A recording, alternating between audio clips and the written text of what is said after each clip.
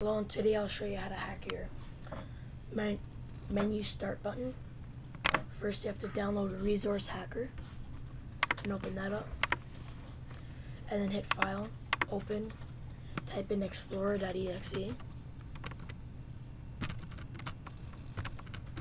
explorer.exe, hit string table, then click 37, then hit 1033.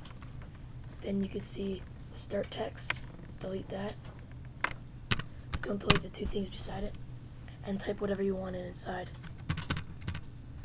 Then click compile script, and then click 34 and then hit 1033,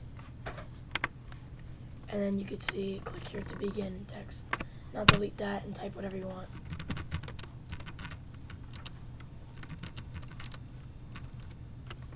Then compile the script, then save as, and then type in explorer3.exe, and then save that. Then exit this, and then click run, and type in regedit, and then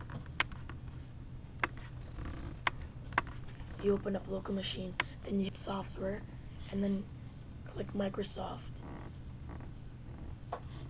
and then you click Windows NT, then you click current version,